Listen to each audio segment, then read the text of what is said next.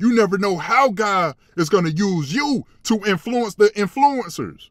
What's going on, church fam? It's Church Life bringing y'all another video. I pray y'all are having a blessed day. So, I had a dream a while ago about being a light in a dark place. In the dream, it was a bunch of celebrities, a bunch of YouTubers, and the Heavenly Father said, this is why I need you to be set apart, so you can help lead the lost. Because most of these people aren't bad. It's just that they're in an environment where, let's say it like this. Let's say you're a good person at heart, right? But the stuff that you surround yourself with keeps you kind of adapting to their personalities. So you speak a certain way and you might act a certain way based upon how they're acting or how they're talking. And so the Heavenly Father in the dream said, I must be set apart in order to be a light in a dark place. And in the dream, it was a lady that was singing. She was singing. And what's crazy about it, Tupac was in the dream. And she was a light in a dark place for Tupac. And here's what's crazy about it, y'all. Sometimes people talk against gospel rap.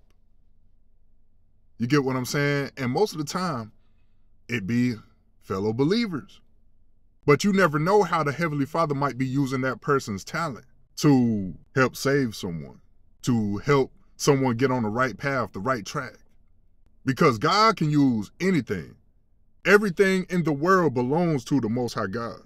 So we can't have a closed mind and heart towards something that you might not like.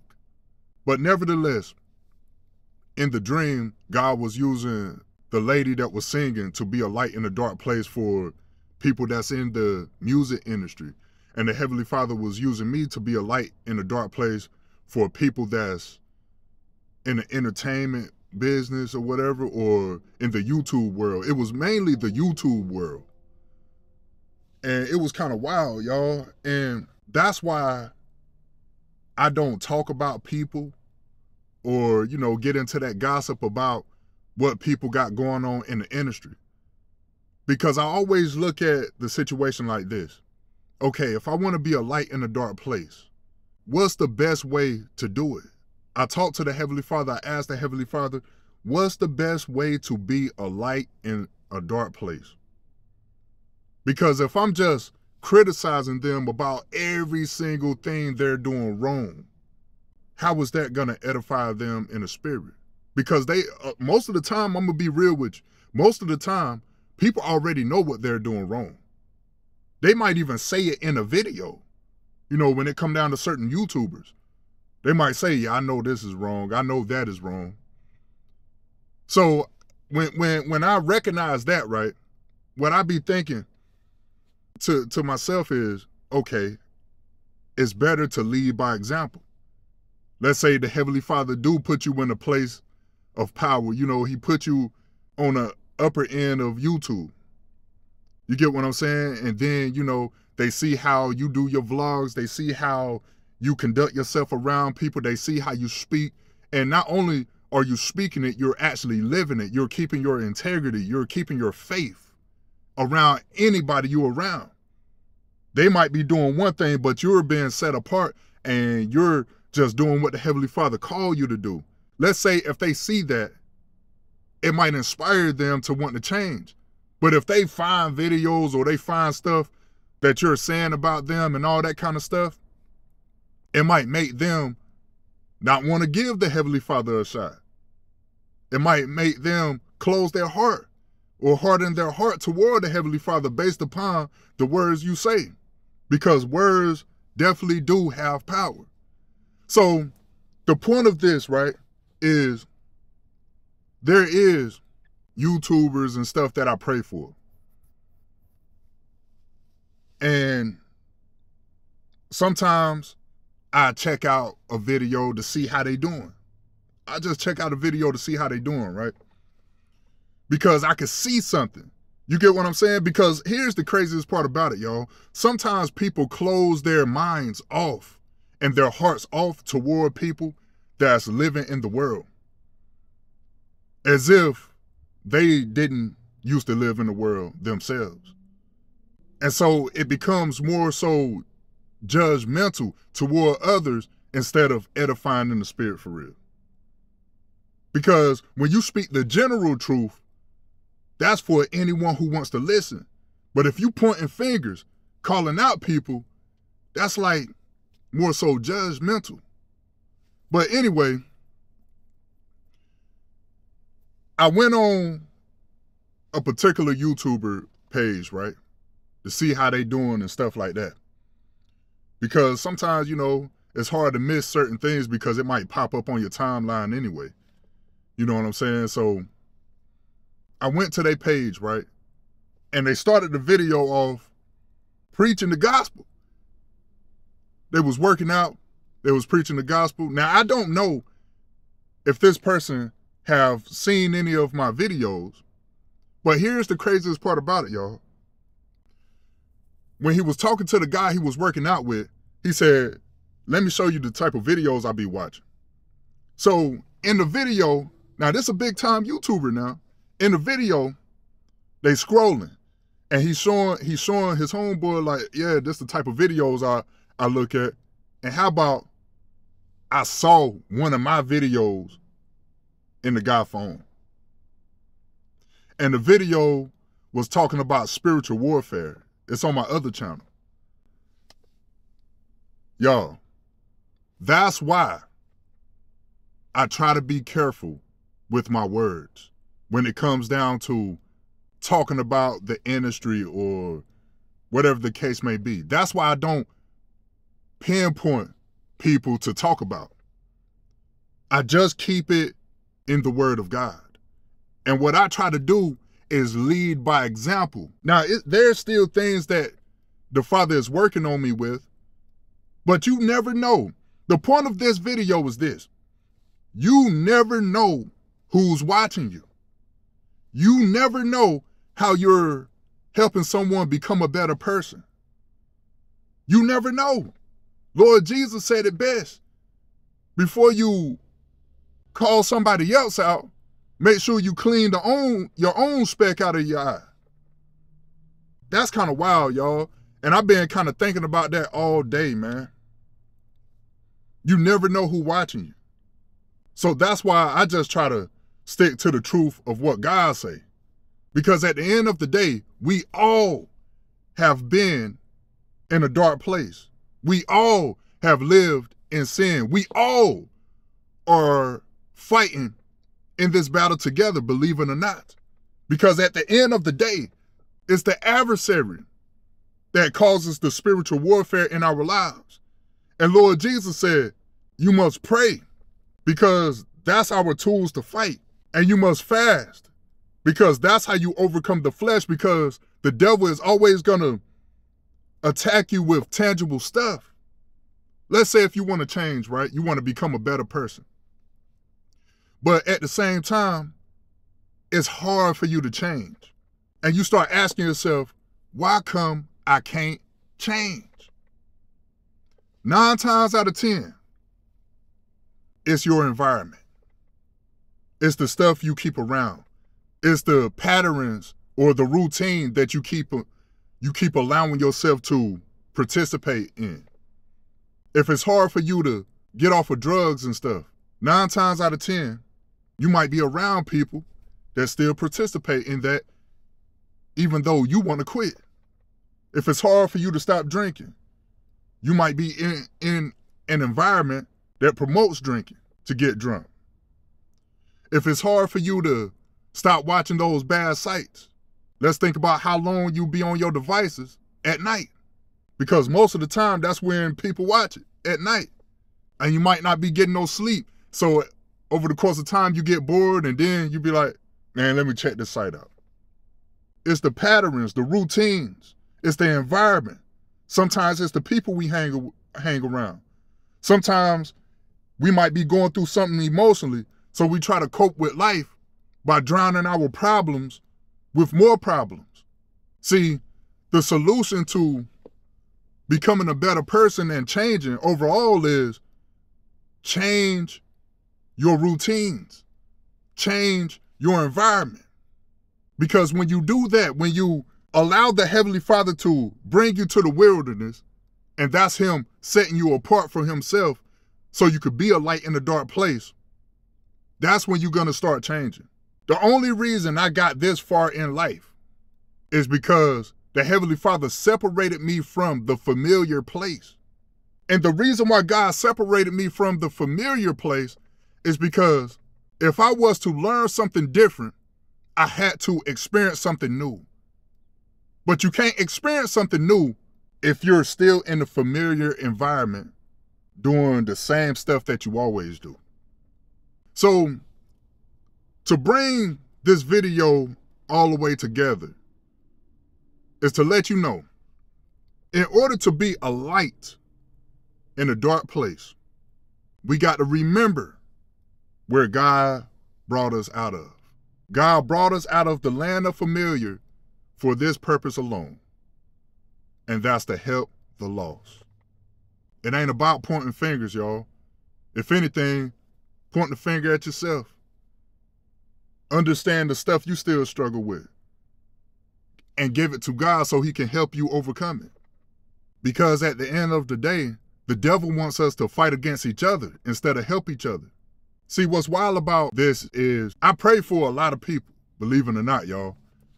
And just the other day, right? It was like a couple of days ago. It was like I felt the Heavenly Father speaking to me, right? And this is what I heard. One day, I'm going to put you around influencers so you could be a light in a dark place. So the dream happened probably like last month or something like that, right? And I did a video about it. I forgot what I titled it though, but I did a video about that. And then a couple of days ago, the Heavenly Father said, I'm going to put you around influencers. And when that happens, I'm going to use you to be a light in a dark place. I'm going to use you so you can uplift them, encourage them, help them get on the right path, help them overcome their depression, their anxiety, help them not give up. That's what the Father was speaking to me in my spirit. And then after that happened, right, I say it was a day later. I get on YouTube, video pop up. He start the video off by saying, yeah, you got to feed your mind, man, because at the end of the day, the enemy, he was basically talking about how the enemy attacks when, you know, you ain't doing nothing. So you got to watch stuff that encourages you. You got to continue to feed your mind the good stuff instead of all this junk, basically. And you know, that stuff I talk about all the time. But he started showing the guy the videos he watched. He was like, yeah, let me show you the videos I be watching. And then I saw one of my videos on his phone. I said, whoa, what? It was wild, y'all. It was wild. It was wild. It was wild. You never know who's watching. Let God take you out of your comfort zone. For real. Be different on purpose. For that's how you be a light in a dark place. Be set apart. Don't follow the trends. Don't try to copy what everybody else is doing just because it's working for them. Be who God created you to be. Set an example by how you live your everyday life. Remember where God brought you from. The only reason we're in the positions that we're in now is because what God brought us out of. It just became a testimony. And that testimony, the purpose for our testimony is to glorify God and let people know you're not alone. I've been through similar situations. You've been through similar situations. Some people been through worse situations. But the moral of the story is we all have been through something. So let's start using these platforms to really, really reach people that's lost, that wants help though. Because at the end of the day, you got to want it. You got to make up your mind to want to change at the end of the day. It's not up to us to make you change. You got to want the help. You know when God is tugging at your heart. You know when God is talking to you because you'll get this feeling in your soul. I shouldn't be doing this. It's time for me to switch this up. And then those late nights when you crying, that's when you know it's real. That's all I've said. It's time to change. But if it's hard to change, most likely it's because the environment that's attached to a certain routine that you live every day. And those routines become our patterns. We got to change the pattern, y'all. We got to change the pattern. God wants to use us in a mighty way, y'all. But the devil's plans is to try to break us down before we get to that destination where God is leading us toward. The devil wants to break us down, y'all. He wants to make us tired in our soul. So that's why we got to wait upon the Lord. That's why we can't go ahead of God. Because if we don't wait upon the Lord, how can we renew our strength? See, when you abide in the Lord, He's the one who's going to replenish your strength to keep going. You know, sometimes we got to take those rest stops so we can recuperate and keep going. Because there's going to be challenges along the way that become obstacles. But every time you get across that obstacle, you get closer to the destination. And once you get to the destination, the view going to be beautiful. That's all I'm trying to say. But let God use you in a mighty way. And also, don't frown about where someone is at in life.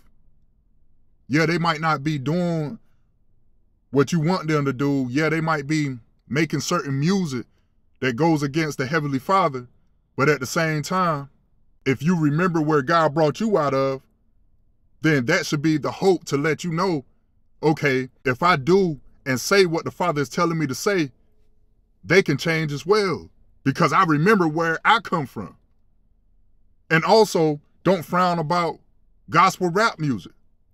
It might not be for you, because remember, at the end of the day, it's about helping the lost. Some people love rap music. So let the Heavenly Father use that person to glorify His name with the gift that God has given them, because all good things come from above. It's not about what we like. It's about glorifying the Heavenly Father.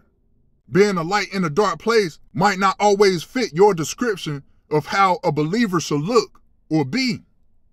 As long as they're being set apart, that's what it truly means to be a true disciple of Christ. He said, when you love one another, that's how the world know you're His disciples. So let God use you in a mighty way. Don't close your heart off toward people just because they look this way or they act this way. You never know how God is going to use you to influence the influencers. Stop pointing out people, because everybody has done wrong. We got to speak about this in a general sense, from a point of view of, this is what helped me get out of this situation. This is how I overcame that situation. God spared my life because I was obedient to His instructions on what He called me to do. You get what I'm saying? That's how God want to use you. Let love be the forefront of your message. Don't let hatred cause you to become so judgmental that you don't even deal with people, because that's what the Pharisees did. Lord Jesus called them hypocrites. Don't be a hypocrite. Sometimes you got to reflect. That's the moral of the story. You got to reflect on everything so you can remember to not point the finger. But I just wanted to get up here to share that. That was wild, y'all. When I saw that person literally could possibly be looking at my videos, and I'm talking about, this is like a big time influencer, YouTuber. When I saw that, because here's another part too, y'all. Sometimes you could feel like stuff ain't really working. You know what I'm saying? Sometimes you can get to a place where you're in your own head and you're wondering if God is using you. And I was kind of in that mindset because for some reason I was just feeling down in my spirit, y'all. And then the Heavenly Father said those words to me 2 days before I saw that video. So it's wild how the Heavenly Father will give you confirmation about certain stuff that He has spoken to you. See, when God speaks something to you, He always follow it up with confirmation. It's always followed by confirmation. So God gonna reaffirm everything that he said to you. You just gotta believe it. Gotta have faith. And most importantly, love. I pray this word bless you. In Jesus' name, amen. I love y'all.